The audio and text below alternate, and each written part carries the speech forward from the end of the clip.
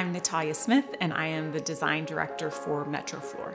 So the Cozy Cottage trend is one of my favorite trends because it feels so comfortable. It feels very inviting. It's that idea or that promise of a more pastoral life, a calm, slow living kind of life. What we'll see are selective pieces of antiques or maybe something from grandma's house, something that is very personally important to us.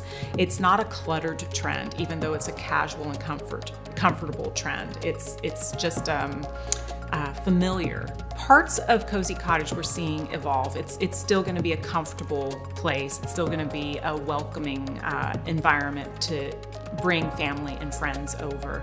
But what we're seeing is that it's becoming a little bit more eclectic. We're seeing more boho pieces coming in.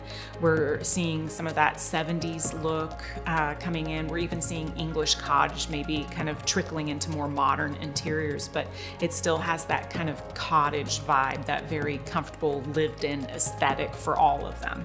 One of the other things that's evolving in Cozy Cottage is we're seeing some of the older, more traditional aspects of the farmhouse trend kind of trickle into the Cozy Cottage trend. You'll see eyelet lace curtains. You might see a little bit more layered up textiles, maybe tablecloths, things like that.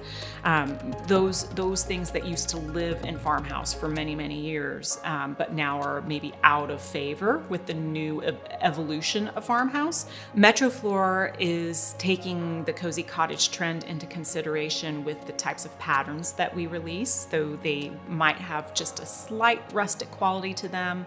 They will have characteristics, maybe some knots, again, kind of that worn, lovingly lived in look.